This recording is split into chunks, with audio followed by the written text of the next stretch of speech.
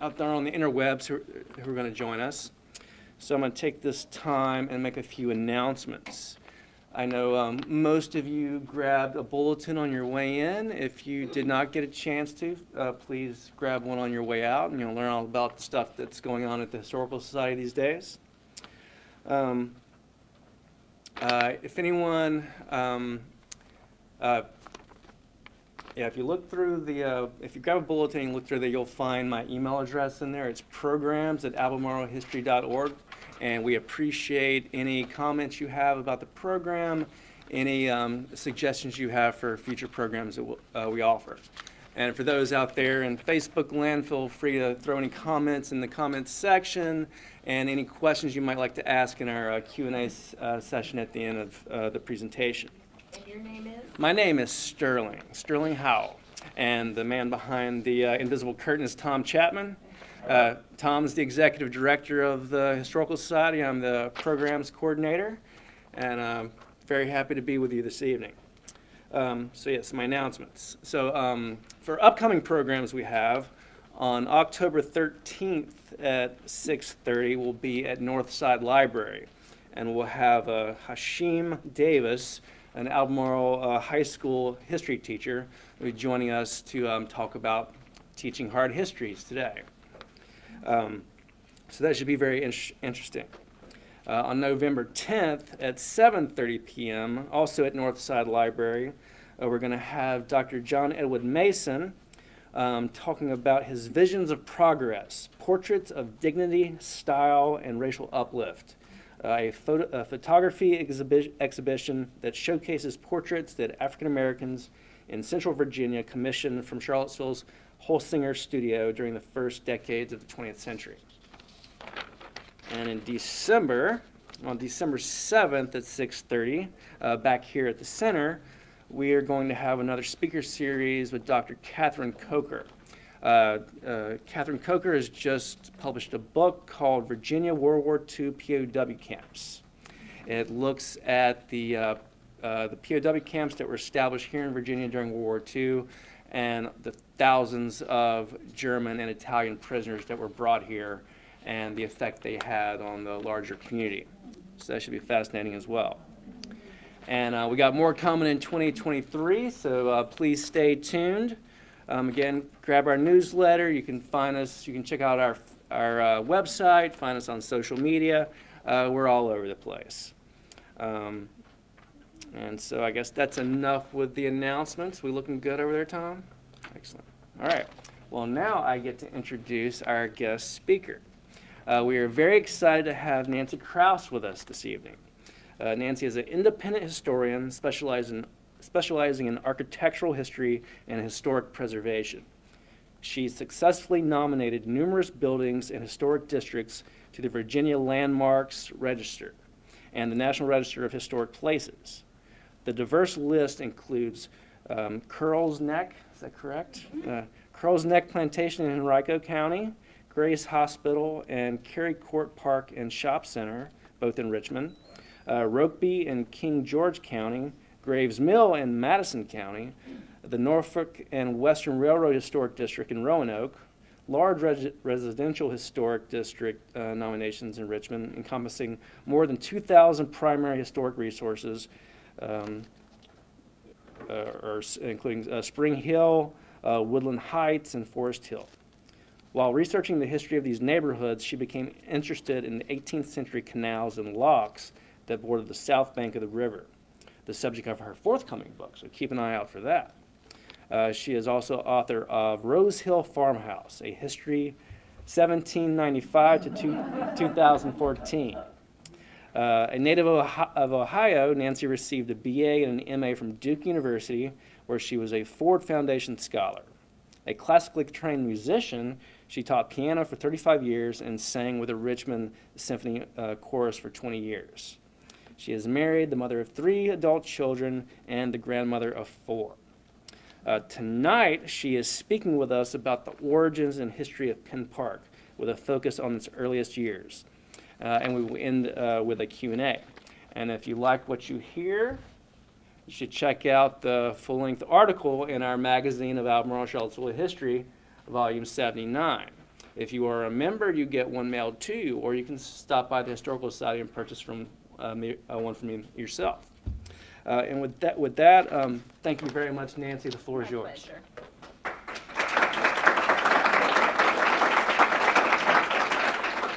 Thank you so much for this opportunity. I spent 5 long, arduous years figuring out the history of Penn Park. I didn't start looking for the history of Penn Park. It was a path that I had to go down in order to figure out Rose Hill Farmhouse. And I won't talk too much about Rose Hill Farmhouse, but I'll explain how I got from Rose Hill Farmhouse to Penn Park.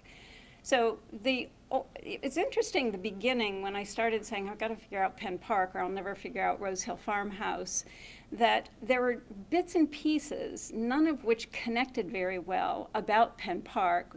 You all know the municipal park, I assume, with the golf course. And most of the literature suggested that Penn Park encompassed just that 400 acres on the Ravenna River. That was actually the last piece of Penn Park to be put together. And it was accumulated over a period of between 1770-ish and 1788, and was only owned over 2 centuries by 2 families, the Gilmers and the Cravens. So there was a lot of digging and a lot of family history that bit by bit the story began to come together, and that's what I hope to share with you tonight. So my journey began here on Preston Avenue, this little house, 1709 Preston Avenue, now 1218 Preston Avenue, changed addresses midway through its restoration, went on the market on New Year's Eve, 2013, and my very good friend from high school days who lived on Dairy Road called and said, you have to come see this old farmhouse, it's going to be torn down. So I called the realtor and I went and looked at it and I said, this should not be torn down, there's a history in this house. And I had just retired and I said, I'll buy it. And so my friend said, you're crazy, and this is why she thought I was crazy. And when I look at the back, I said, you're right, I was crazy, but you know, it was a cold January when I bought the house, and I never looked at the back. The front was bad enough, but just to set your mind at ease, and I'm not going to talk any more about Rose Hill, although I could talk all night about Rose Hill, every little detail. This is what it looks like today. So, and it may be the oldest wood frame house in Charlottesville, Virginia. And if any of you know of a house before 1795, please let me know so I can correct my supposition. So, Penn Park began here. My house was part of Penn Park, the original 2 lots that started Penn Park. And this house superimposed on a current picture is the honeymoon cottage that Dr. George Gilmer built for his oldest daughter Mildred and her husband William Wirt, who was the 5th attorney, who became the 5th Attorney General of the United States. And the deeds trace all the way back. The deeds are a pretty clean march back through history. And so it was quite surprising to discover that this house related to Penn Park and William Wirt, and its history was completely unknown. I went through all of your local municipal records and other resources and simply couldn't find out much of the history, so that's when the search began. And just so you know, that gable roof is still in the attic underneath the roof that was put on around 1815, so today it's a hip roof. But the stone foundation is in the front part of the house, but brick in the back, so you can see sort of a progression of development. So this was part of the beginning of Penn Park that was assembled by Dr. George Gilmer. And I couldn't find any photographs or old oil paintings of George Gilmer, so this memorial is in the Penn Park Cemetery out in your municipal park. And he's most celebrated in most of the literature as a very zealous and outspoken leader in the Revolution. He headed up the 11th Virginia Regiment. And so there are two different memorials celebrating his participation in the Revolutionary War. Who was he? He was the son, he was obviously an MD. He was the son of an MD, a Scottish immigrant who came to Williamsburg and then somehow managed to meet a gal from Albemarle County who lived at Castle Hill. So Gilmer was connected to Charlottesville, or Albemarle County, through his mother.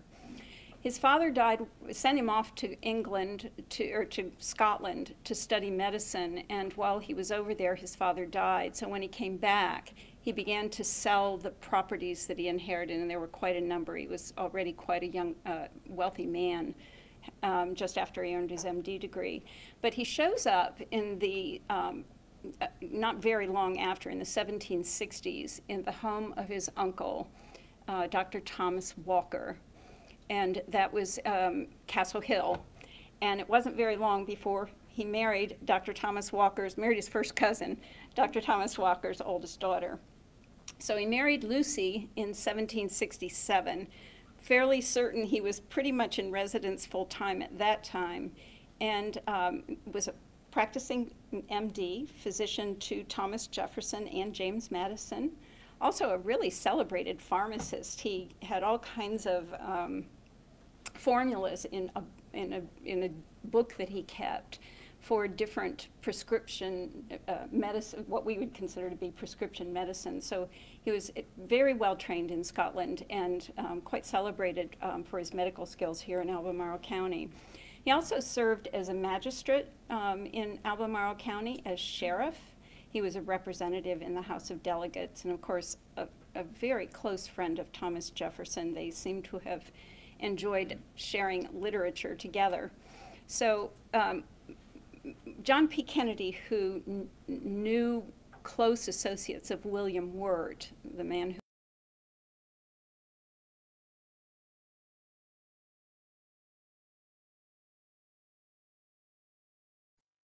in addition to all of his other celebrated qualities, Dr. George Gilmer was also a literary scholar and had an enormous library that William Wirt used to great advantage. He became one of the greatest orators of his time, very active in politics. So we see here the signature of Dr. George Gilmer. We know in 1766 he was at Castle Hill and witnessing documents that Dr. Thomas Walker was executing at that time. And what Dr. Thomas Walker was working on is this original plan, or very probably the first plan of the town of Charlottesville, a block and grid pattern. They started working on this sometime after 1761 when Richard Randolph sold 1,200 acres to the Commonwealth of Virginia, who then entrusted it to Dr. Thomas Walker to establish the town of Charlottesville. So this block and grid rough sketch was among Dr. Thomas Walker's papers at the special collections at UVA. By 1764, the plan had evolved, and Dr. Gilmer's name is actually penciled in on 2 or 3 of these lots, and we know from the deed books in Albemarle County that he did in fact purchase several of the lots. I suspect he was working closely with Dr. Thomas Walker and sort of had first dibs on claiming not just those lots, but in just a second I'll explain what else he was looking at. Just for fun, we'll look at a plan from 1818, how the plan evolved over time. This is the sort of stuff that historians get excited about, and I find it fascinating to see how it went from this very rough sketch to something a bit more sophisticated with streets penciled in. What is of great interest to us, however, the 1,200 acres was divvied up into 2 sections. We had the block and grid plan for the town of Charlottesville. And then north and west of town, we have the outlots. And these ranged from 33 acres to 150 acres. And it looks like this in the surveyor's book. And then it looks like this superimposed on a contemporary map of Charlottesville. And it's probably not, is it legible enough that you can kind of get a sense of where this block is? So of our interest tonight are probably the first two pieces that were put together of Penn Park. Outlot number 9, which is the northernmost lot, and outlot number 12. And we know from the deeds that George Gilmer purchased both of these lots. The two red dots represent, the one on the left on outlot number 9 is Rose Hill Farmhouse. And outlot number 12 is the location of the Penn Park Mansion. So you can see those were contiguous and even connected. I think the road that connected them was Westwood Road, but it's kind of, it can't be proved. It's just based on the lay of the land and the later maps that seem to show a connection along Westwood Avenue between the properties. So it made sense for Dr. Gilmer to build the honeymoon cottage for his daughter and son-in-law on outlot number 9, because he could parcel it off. We know from his will he started building the cottage in the spring of 1795, and he died in November. So he probably didn't finish it. There are letters from William Wirt to Thomas Jefferson as late as 1797 saying, I need nails, nails, nails, and he was ordering these huge quantities of nails. So I think Wirt probably was charged with finishing his own abode. And then he only lived there for 4 years before his wife died. But in the meantime, when Dr. Gilmer died, Mildred and William Wirt went to court and petitioned the court to cut off her share of the estate.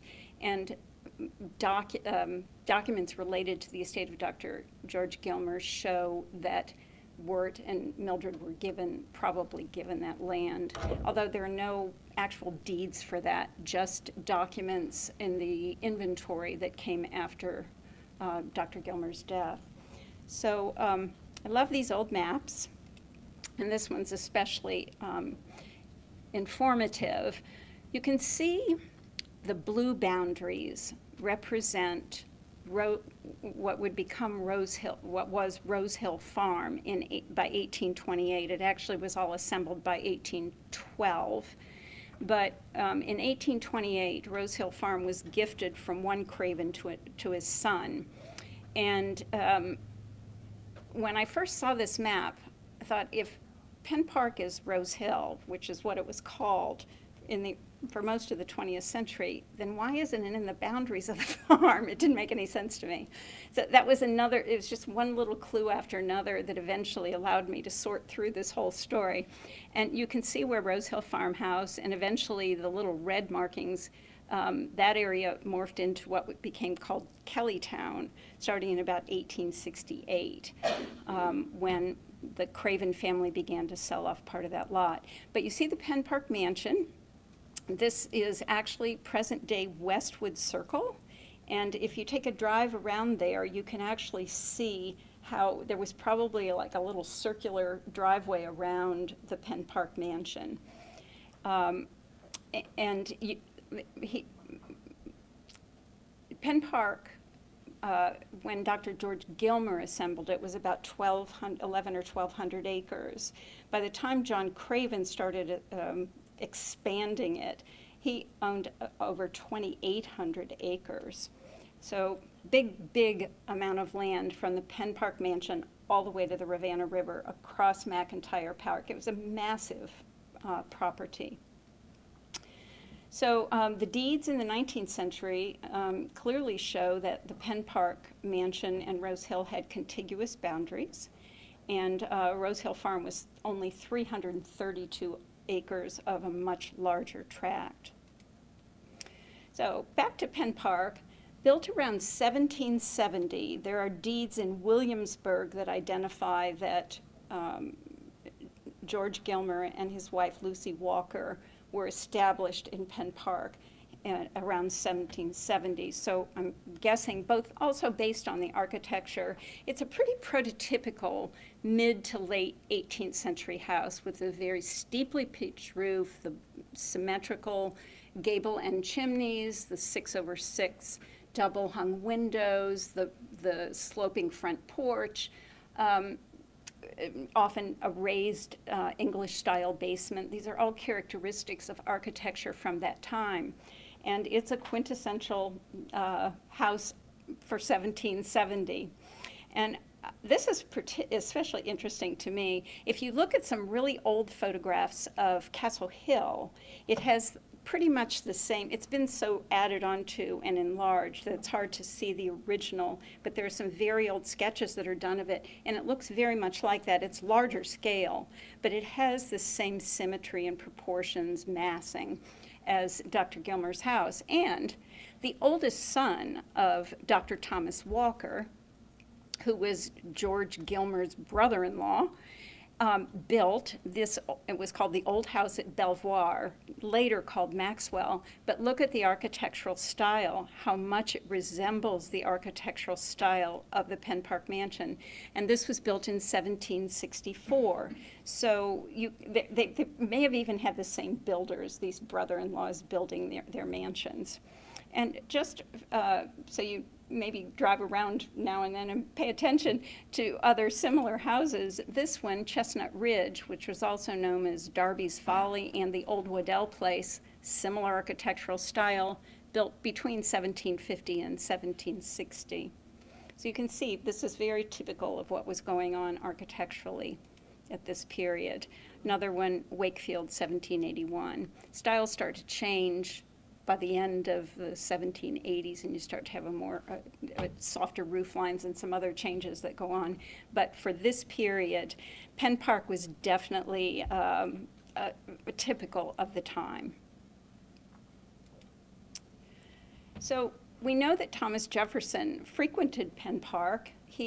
When he was in France as the ambassador, what was he, secretary? I've forgotten what he was doing there, but he was in Paris for a period of time, and he wrote to George Gilmer and said he'd be very, very happy to eat at Penn Park the good mutton and beef of the various pastures related to Penn Park. I have no idea where Marrowbone, Horse Pasture, and Poison Field are. It would be interesting if that ever were uncovered. We know Thomas Jefferson's, all of his different fields were laid out and labeled, and we can find them, but unfortunately the documents for Dr. George Gilmer's various fields do not survive, at least not that I know of. This photo was taken in 1930 by a pretty famous photographer in Albemarle County called Atchison Hench. And it's from the Special Collections Library at the University of Virginia. You're going to be in for a big treat in just a little bit, because a few weeks ago, I got a phone call from some residents here in Charlottesville who had just inherited a house off Rugby Road. And they said that the woman who had died was raised at Penn Park, and that when she inherited that house, she and her sister inherited the house, they transported everything that remained in the Penn Park Mansion, this was in 1932, to the house on Winston Road. They stashed it all in the attic and the basement. And I have some treasures from Penn Park that belong to John H. Craven, and you will see a collection of photographs that the family took just before the house was torn down. So it's really, I found it so exciting. It was just it's such a wonderful thing for them to contact me and offer me some gifts from the Penn Park and the Rose Hill house. It probably went from Rose Hill to Penn Park, and I'll explain that in a little bit. But at any rate, that's what it looked like. And this is what Thomas Jefferson had to say. And I think there was a literary connection here, because we know that Dr. George Gilmer loved books and loved reading and was a literary scholar. And of course, we all know Thomas Jefferson was a master of virtually everything, including literature and books. And I think that's one of the reasons that they were very much bound together. And Jefferson said he was happy nowhere else in no other society. That's kind of a happy thought about Penn Park. So what did it look like when it was all put together? So we've already talked about number 1, which was outlot number 9, that's where Rose Hill was.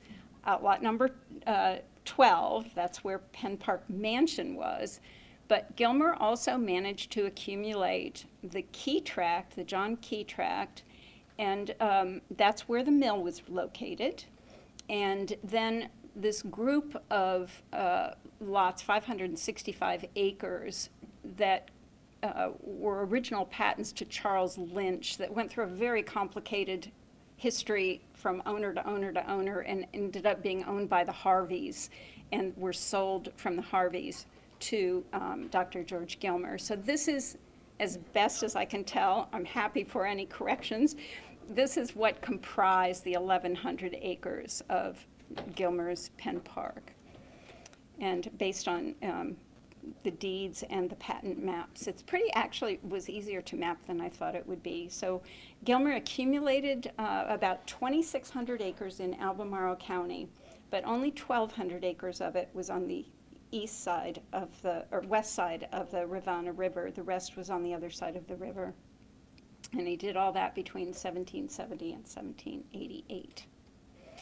And I think it's important to acknowledge, in addition to his many gifts as a physician and a pharmacist, he also accumulated a very great number of slaves who contributed a lot to his wealth.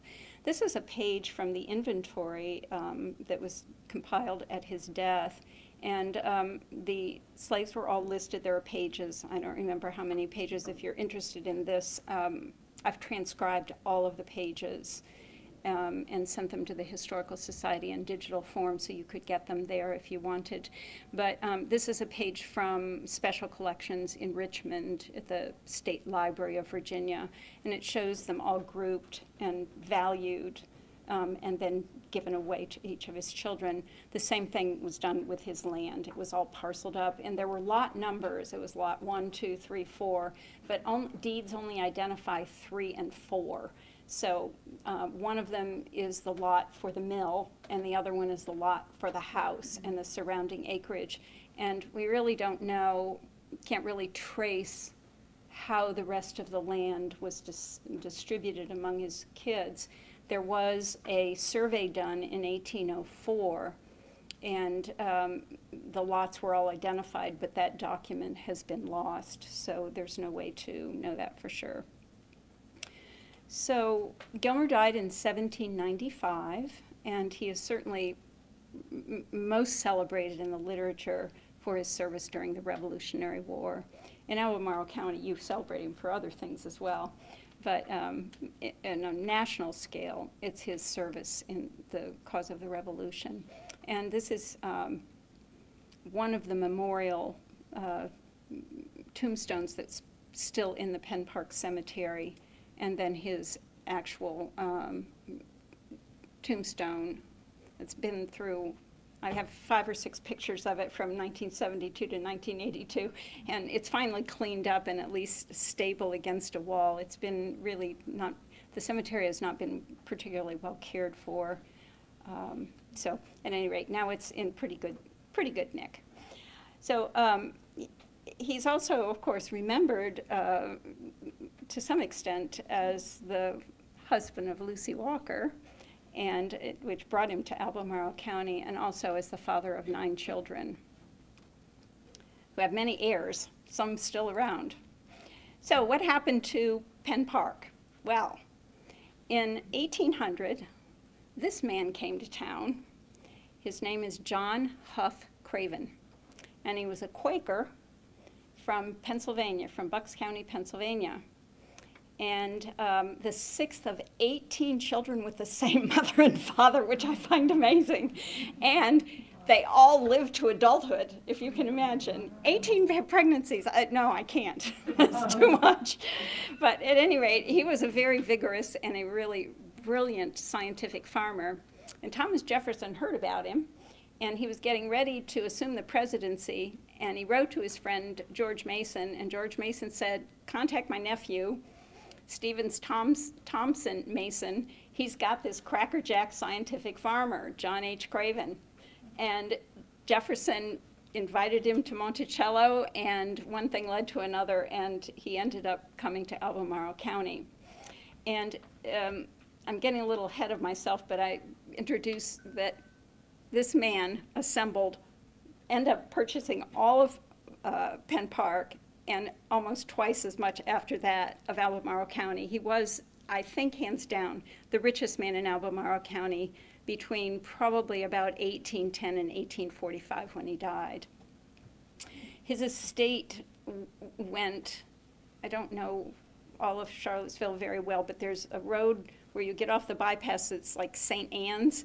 That was Meadow Creek Plantation. His land went all the way out there, all the way over to the river, across the river, and down to the boundaries of Charlottesville, almost all the way to the university. So, I mean, it was a very, very large estate, and I'm hoping someday somebody will plot the boundaries of what John H. Craven managed to assemble.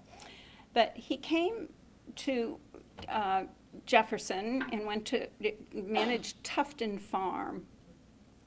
And within the first year, he was so successful with his scientific farming that with fixed rent, he just began to make profit hand over fist on Jefferson's land. And he was so good and well recognized by Jefferson for his kindness to Jefferson's kids. He sent them food, he took care of any problems they had, that after 3 years, he was on a 5-year lease. Jefferson said, "Can we rewrite this lease? I want to keep you for 9 years." He anticipated he would be reelected president, and he wanted to keep Craven on. And he knew that Craven had already purchased a house, Rose Hill Farmhouse, on Preston Avenue as his own personal house, which he was leasing to the clerk of the court. And so Jefferson nailed him down, sealed the deal for 9 more years and made a number of concessions in order to keep Craven at Tufton. So anyway, here's another portrait of John H. Craven, probably from middle age, maybe by about the time he moved to the Penn Park Mansion in 1817. And Jefferson explains how Craven had been at Raspberry Plains, that's the farm of Stevens Mason, and that he wasn't sure he liked the mountainous country here, but that he would come back, and so he did about a year later. And in 1 year time, Craven produced so much produce that he sold Thomas Jefferson 209 pounds of beef, 1,000 pounds of pork, 1,100 pounds of fodder, and then began his buying binge of land in Albemarle County. By the end of the lease, Thomas Jefferson was paying John H. Craven. He no longer had a balance against when he bought the beef and the fodder and whatever else he was buying. They would just subtract it from the rent that Craven owed him. By the last couple of years, Jefferson was in debt to his tenant farmer. And it was really kind of sad, actually, when you think about it. So anyway, this is Jefferson's observation about Craven thinking too much of the Raspberry Plains to be happy with the mountainous country of Albemarle County. But although we have not come to an absolute engagement, yet he departs under expectation of deciding to return. And so he did on January 1st, 1800. And there's an interesting story when Craven arrived. He went right past Randolph, the grandson, Jefferson's son-in-law's house, and went right past Monticello, and his wife was 9 months pregnant, and went straight to Tufton Farmhouse, and it wasn't finished. There were no windows, there was no plaster, there was no doors, there was a roof and a frame building. And Craven was obviously very upset, and Jefferson, these are in letters back and forth between Jefferson and his son-in-law, and said, make him happy, finish it, get it done. And he did. And he said the interesting thing is that Craven's wife bore it all cheerfully and didn't mind having no windows or doors, even though she delivered a baby a few weeks later. So it's kind of fun. So anyway, Craven stayed at Tufton for 9 years, but then moved to Rose Hill Farmhouse in 1809. And in 1811, he became good friends with James Dinsmore, who was like the head carpenter, an Irish carpenter at Monticello. And together, in partnership, they bought the Penn Park Mill and a lot of surrounding land. And this is the mutual assurance policy for the Park Mill. And you can see there was a merchant mill, 3 stories, 1 of stone and 2 of wood, a wing that was 2 stories high, and a sawmill. So when they say Park Mill, there was actually 3 mills on this property when Craven bought it in 1811. And it was lots 3 and 4 in the division of Dr. George Gilmer's estate. So apparently, it appears to me, between 1811, when Craven and Dinsmore bought this property together, and 1817, when Craven bought Dinsmore out and took full ownership of both the properties, both the mansion and the mill, that the house was neglected, and I'll explain that in just a minute. This is the only vestige of the mill that survived. This is an old photograph from about 1930, and this is on Park Street, where Rio comes down, and Park and Rio sort of meet on the river. It was an antique store for a long time. That's the way some people remember it. But I'll show you a different picture of it. It's been enlarged and changed. It's residential now. But this was what the vestige of that mill looked like then.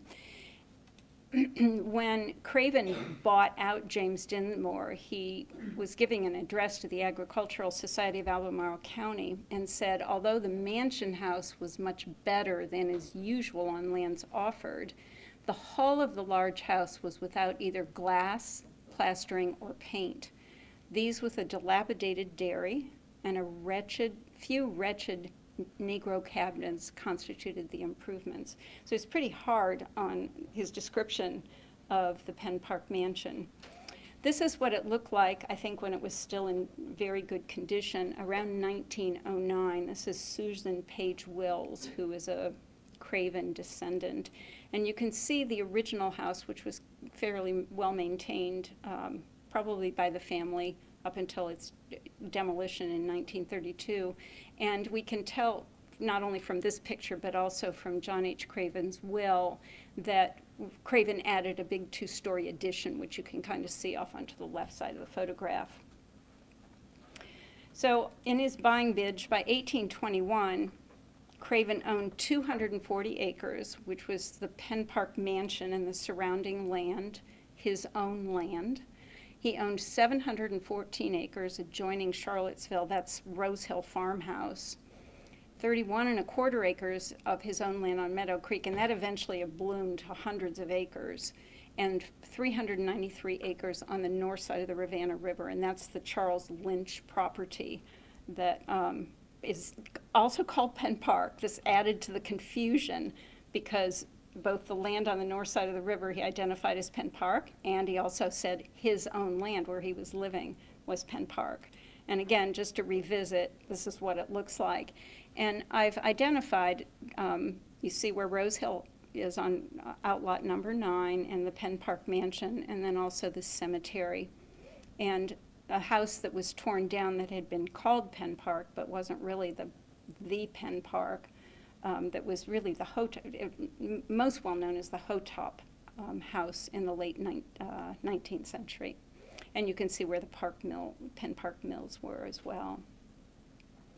By 1839, Craven owned nearly 2,900 acres, and some of these sites may be familiar to you. He owned Rose Hill Farm, Penn Park Farm, Meadow Creek Plantation, Franklin, Penn Park Mills, the Naylor lands, which I think are on the east side of the river, the Key Tract, which was, there was another Key Tract on the east side of the river, and then a bunch of other tracts of land, hundreds of acres that were identified only by acreage.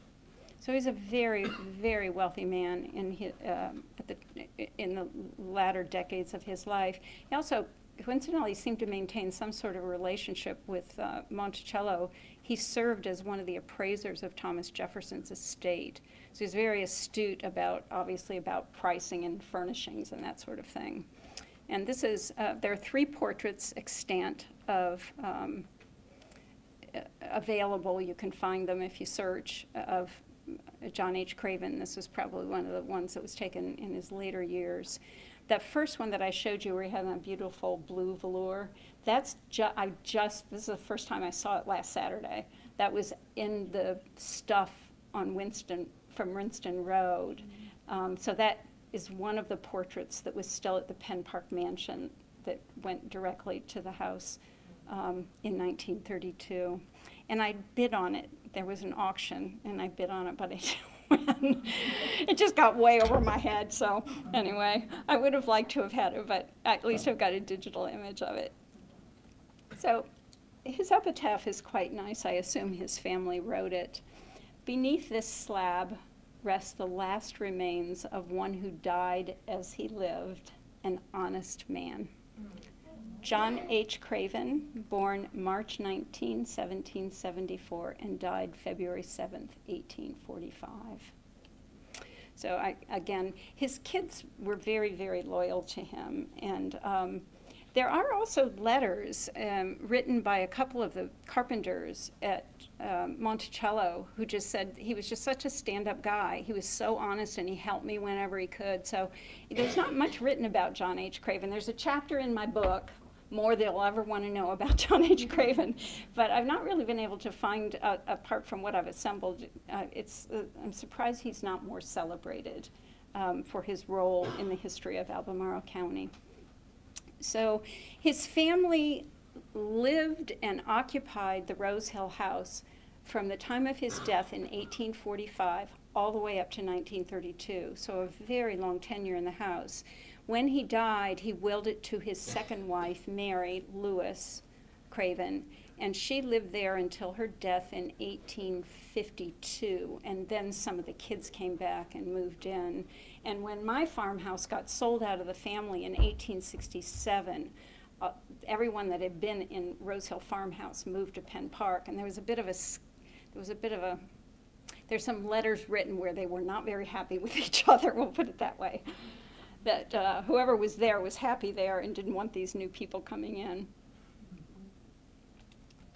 So these are the photographs that came from the private papers from Lucy Bird Wills Pego, the woman that just recently died. And you see Lucy Bird and her sister Camilla posed against the brick chimney place, and the big rear addition has already been torn down. That was written on the back. It said they've just torn down the rear addition.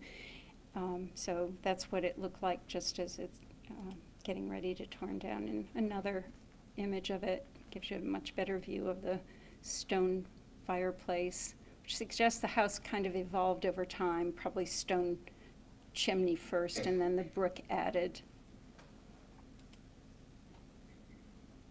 Wonderful old images. And we end where we began, at Rose Hill Farmhouse, because I want to just very briefly end with a review of what survives. Certainly my house survives as part of the original Penn Park estate, teeny as it was, both the house and the land around it, 64 acres, but it was part of Penn Park. So that survives. The Penn Park Mill, you can see there's this big wood addition added, and somehow they bricked it or stoned in the end. The chimney was an exterior end, and now it's an interior end, so I can't quite figure that out, but it's definitely the same building. So the mill, a vestige of the mill that shows up on the insurance policy survives. And if anybody's really into investigation and research, I'm going to recommend somebody try to track down the history of the Lachlan Mills. You can see the Lachlan Mills up there. I've labeled it former Craven Whitehurst Mills. And of course, you can see its relationship to the Park Craven Cochrane Mill. But there were some other mills that vestiges of this may survive. I just don't know, and I ran out of energy before I could track down the mill. And then, of course, the cemetery survives. This is what it looked like in 1972. It was in really, really bad shape. It looks like there had been a flood, and it just kind of washed all the tombstones into piles. And then in 1982, it was very nicely, the stone walls were reconstructed and the brick was reconstructed. The tombstones have not been particularly well cared for. In this image, John H. Craven's is up on pedestals, and it's laying down on the ground now. And it was when I visited there in 2015 or 14, I think. And of course, the last vestige of Penn Park is the Penn Park, your municipal park. So that brings to a close what I had to say. I'm happy to entertain questions. I wonder if you would like to look at a few treasures, 4 or 5 treasures from the, yes? Okay, well, the first one, I have an image of it, but I'm also going to pass it around. This may have been, this is a shelf that Lucy Bird labeled that when it came from the Penn Park Mansion, and it was in John Craven's house, either in the Penn Park Mansion. It may have been in my Rose Hill farmhouse and then went to Penn Park. But at any rate, I think it's very curious and interesting. It may have been made by slaves, so that makes it really interesting. And then there's this really curious little scale. And if anybody knows anything about this, I would be delighted to know there are some really cool little teeny weights that are marked with grams. Little tiny square things. Yeah, I'm going to be really careful, and I hope you will be too. But that was also labeled as something that came out of the Penn Park Mansion, and I found myself curious to know if maybe it was Dr. George Gilmer's apothecary, but I don't think it's that old. It could be, though. I just don't know. So, oh, and the final thing that I was able to bring. I also have some chairs, some really cool chairs. I'll show you some pictures of those. But this was a hand-woven wool blanket made at Rose Hill, or Penn Park, by slaves belonging to Lucy Bird's great-great-aunt Sue Craven. Sue Craven was John Huff Craven's daughter-in-law. She was married to George Washington Craven, and they owned and lived at Franklin Farm. And her slaves would have been inherited from John Huff Craven, and it's just interesting to look. It smells like mothballs, so if you're allergic to mothballs, don't handle that. But the handwork is really quite remarkable. So here's an image of that wonderful shelf that I just think is really cool. And I have a chair that has the same kind of pattern on the back of it. And so I think it could have been a sort of signature, you know, a hallmark of whoever made these beautiful items. And you see the little sign that was put on there to make sure that people knew what came from Penn Park. And the blanket. And this really cool Windsor chair. Now we know that John H. Craven's son, John D. Craven, attended the dispersal sale in 1826 of Thomas Jefferson's estate. And Thomas Jefferson had 142 Windsor chairs. And I find it hard to believe that a few of those weren't purchased by the Cravens. So this chair has green paint on it, and it's been identified by a local expert who dates it 1800, which is about the year Thomas Jefferson bought some of his first 20 Windsor chairs, and they all had green paint on them. So I think that's a really fun story, and that's in my bedroom, my son's bedroom at home. And that's one of the rocking chairs. I find it, rocking chairs are sort of a thing of the past, but it's wonderful to see that they had rocking chairs. I've offered them to the Historical Society, the Virginia Historical Society in Richmond, and if they decide that they don't have room for them, they'll probably go on the front porch at Rose Hill, and you can come by and have a little rock. I guess that's all the photographs. Thank you so very much for your time.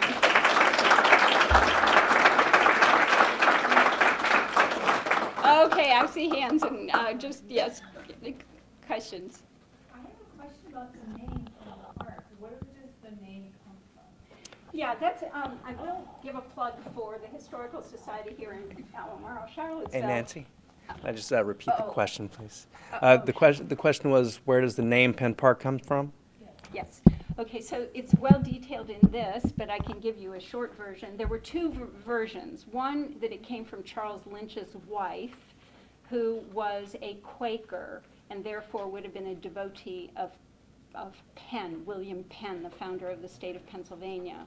But I think I've pretty much discounted that, because George Gilmer's, I'm not sure if it's his godfather, but sort of the equivalent of a godfather in Great Britain, had an estate called Penn Park.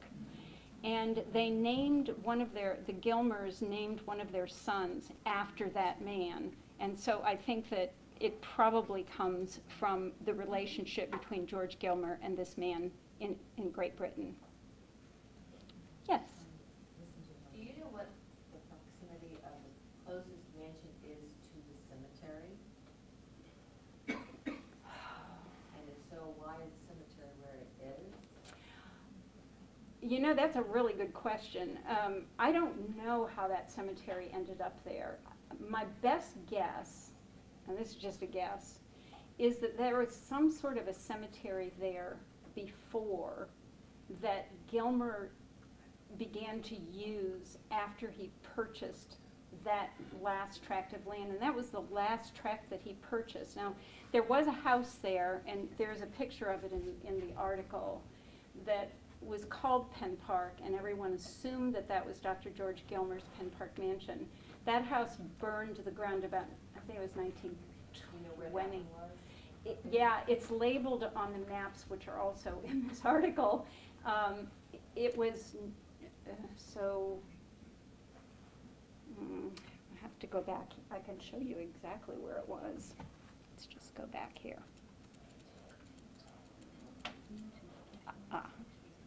Okay, so do you see Franklin? Franklin, the property of George Washington Craven. So go north and west. Oh, yeah. Does this show? Yeah. There it is. See where it says Hotop? Penn Park? It's hard for us to read. We can. Oh, okay. Let me see if I can find that here. Right where your hand is. Oh, here it is. See Hotop? And Penn Park? And that's the house that burned to the ground. And it was a big, I mean, even Ed Lay, who wrote the book on the architecture of Albemarle County, identified the house as mid-19th century. Well, George Gilmer was dead in 1795, so it couldn't have been his house. There was a little tiny cottage attached to it in the back, but that just seems too small it's more like a cabin. It seemed too small to be a Penn Park mansion. And besides, he was in Penn Park by 1770-ish. And he didn't buy that property till, I forgot the date, but it was later. It was way past the time that he would have already been settled at Penn Park. And there's another, in the article, there's a really interesting story. In George Gilmer's papers are at the Virginia Historical Society in Richmond. And one of the stories that he penned was that during the Revolution, he was away, and his wife was entertaining, I think, someone from the General Assembly. And the British, Tarleton came and occupied her sister's house, which was the farm of the Lewis family. And the British came and shot, her guest decided to try to escape, and he jumped on a horse and he was shot and carried off by Tarleton's men. And she got word back that that her house guest was alive at her sister-in-law's house. And so she made her way through downtown Charlottesville, pushing her way through the drunken British soldiers to get to her house guest. And Tarleton was so impressed with her bravery that he let her take the house guest back to her house to be taken care of by her own husband when he got home. And so if he was clear up here, there's no way she could have walked through the village. Penn Park was, okay, so my house is right across from Rugby, and Penn Park was like right here. And so if she walked here to, I forgot the exact directions, but at any rate, if you look at a map where the farm is and where the Penn Park mansion was on Westwood Circle, you'll see you go straight across town of Charlottesville. It's about 1 mile. So she walked about 1 mile. So that, I mean, since that came from the original documents, the original papers of George Gilmer, it seems like it has a pretty good ring of truth to it. So, okay? Any other questions? Yes. What's the address of your house? You keep referring to your house. Where? 1218. What's the Preston- address of the house? Yeah, 1218 Preston Avenue. And if you're really interested in the whole history of Craven, and not so, yeah, Penn Park is covered, but the whole history of Rose Hill Farmhouse, this is on Amazon. My commission's 66 cents. So I didn't write it to make money. I just am so interested in the history and the fact that it may be one of the, if not the oldest, one of the oldest wood frame houses in Charlottesville. And I hope someone who eventually buys it will love it and care for it and cherish it as much as I have, because the history is really important. Yeah. Yes. Yeah, do you know anything about the Kellytown and how that became Kellytown? I do. And, you have to buy my book. And Tinsleytown, how it became Tinsleytown. Yes, those were two of the. Robinson and the Yes. property that Mrs. Robinson owned. Yes. It's a fascinating story, and I'll tell you, I spent as much time on the Kelly family. So my house has only been home before me, basically three families. Right. Craven, Wirt, Kelly. Craven, Kelly. And Kelly, Alexander Kelly, was a freedman. How he came up with $240 in 1867 is the great mystery to me. I have some theories about that. I think I lay them out in the book, I'm not sure. But he bought Rose Hill Farmhouse. The Craven kids did not know how to run things the way Dad had run them. And even though they were given huge estates and lots of slaves, they really fell on hard times after the Civil War. And so the grandson was charged with subdividing lots all along at that time it was Barracks Road. He owned all the land from Shanks Creek, which is where McIntyre Road is, all the way, a long way up Barracks Road. And they subdivided the lots, mostly 5-acre lots, all along Preston Ave.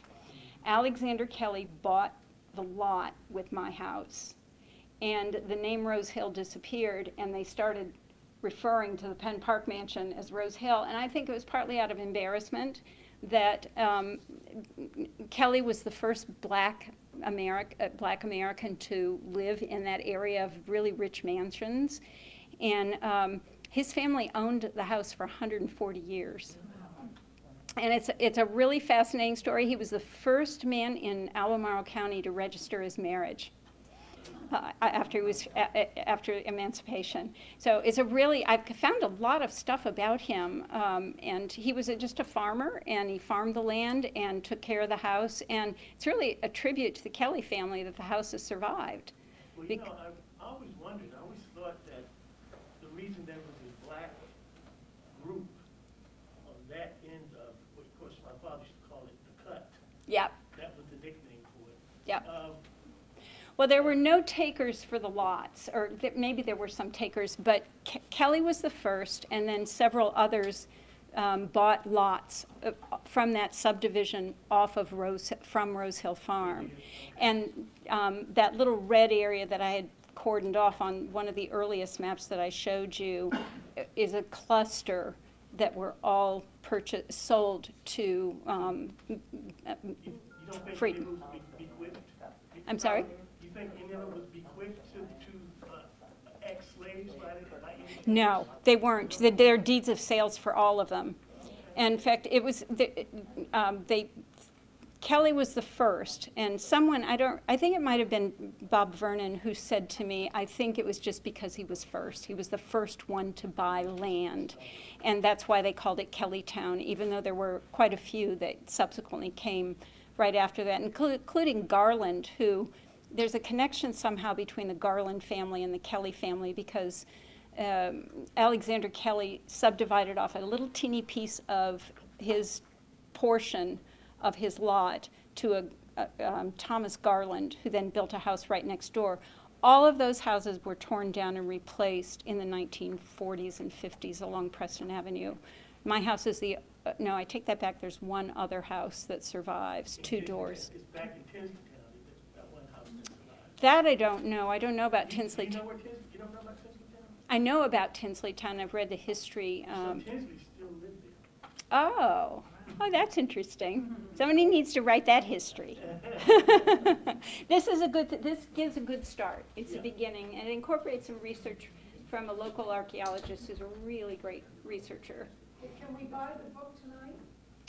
Oh no, you just have to go on Amazon. If I had thought of it, I would have brought some copies, but it seemed too self-promotional. So I didn't do it. Yeah. What's the title again? I'm sorry. What's the title of the book again? Rose Hill Farmhouse. Just simple. Yeah, no, just type it in at Amazon, it comes right up. Everybody in my family's bought it. I think those are the only people. We also have some questions for you from our online audience. Sure. Is the mill Cochran's Mill on Rio Road? Yes, a vestige, A vestige. vestige, because it was 3 mills. And I'm not sure when I look at that, which of the descriptions fit what's on the insurance policy from 1811. Yes, and from Elizabeth, can you make your slideshow available? I'd be happy to. You want me to send you Yes, digital, if you'd send it to send us, you the we will- PowerPoint? We will Happy make to it do that. available on our social media. Yeah. Similarly, Rosalind asked if you can make that list of the enslaved people available as well. You have that. I sent it to Carrie. Okay, great. Yeah. Excellent. And also John H. Craven's, there's an inventory of all John H. Craven's slaves and an inventory of Gilmer slaves, and that they're all many, many hours of transcription. All digital, very easy to access and read. Labors of love.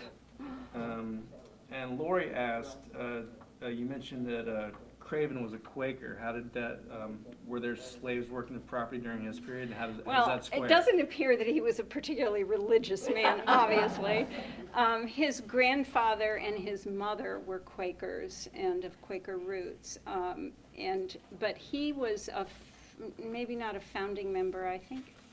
He shows up as Craven of Penn Park in the Episcopal Church in downtown Charlottesville, the church that's still there today. So along with a lot of other big name aristocrats of that period. So I don't think he was obviously there's a disconnect there.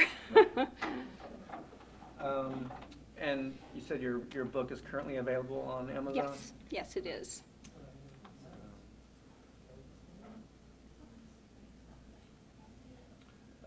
Could you explain a little bit about the Hotop family? Oh, I didn't spend much time researching them. There is a lot of information on the Sevillepedia, I think it is, about them. They started a brewery, a winery, and I think they owned that house. They were farmers and German immigrants, and they started the winery became pretty famous because the wine was actually advertised in the Washington, D.C. newspapers. I found those. Oh, wow. But I've sort of forgotten about that because it was a little off the track of my research. But there is plenty available about the Hotops. They've been written about a lot, and they advertised a lot, so you can see a lot of ads that shed light on what they did commercially. Do we have anything else out there, Tom?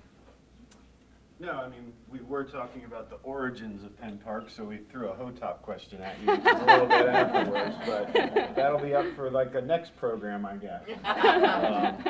But I did want to thank you very much, It's my and you pleasure. should probably check the Amazon webpage, because I'm assuming that there's probably a few purchases that have occurred during this talk.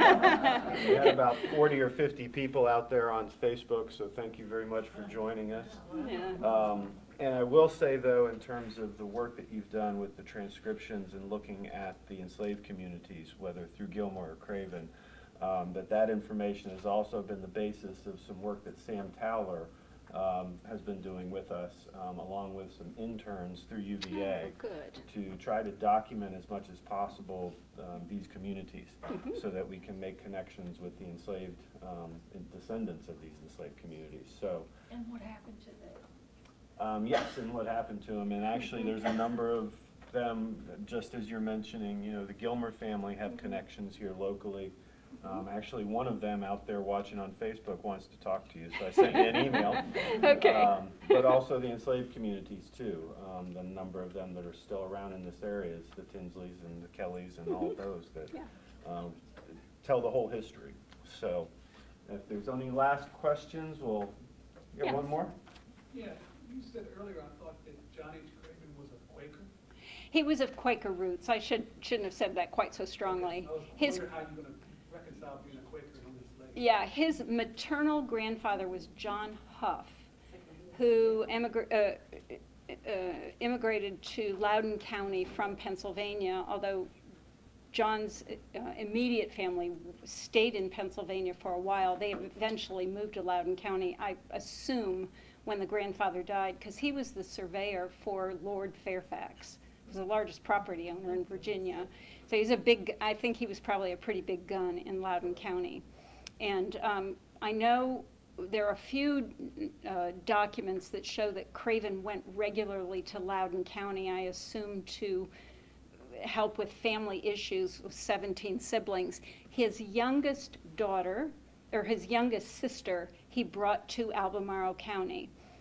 And she married William Whitehurst, who was Craven's partner in the Penn Park Mills. That's and there are some maps that show Whitehursts are in the graveyard. There are a number of Whitehursts in the graveyard, and they show up on a couple of maps also. So they probably, my guess is that the house that was in the municipal or near the municipal park, that was the Hotop house, I think that was probably built by John H. Craven for his brother-in-law, for William Whitehurst. I think the Whitehursts lived there, and maybe ran the mills in that Laughlin area.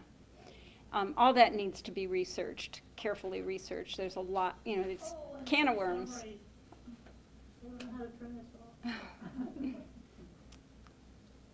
Yes. In your readings of George Gilmer, did he make reference to his neighbor Amy Bullsparrow, who owned this land? Did he and Jefferson ever talk about her in their writings that you've seen? That does not ring a bell. That's not to say it's in there, but I stayed fairly focused on, you know, pretty narrow range.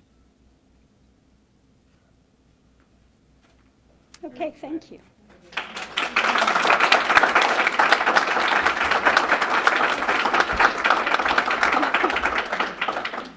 Thank you very much, Nancy. Oh, it was my pleasure. Great. Yeah. And thank you all for joining us. Like I said, if you have any suggestions for us for future programs, you can email me. You can find my email in our newsletter. This program has been brought to you by the Albemarle Charlottesville Historical Society and all our wonderful supporters out there. Thanks again, Nancy Kraus, for joining us this evening. That was a great presentation. And I'm Sterling Howell. This is Tom Chapman. Thank you all so much. Have a great night.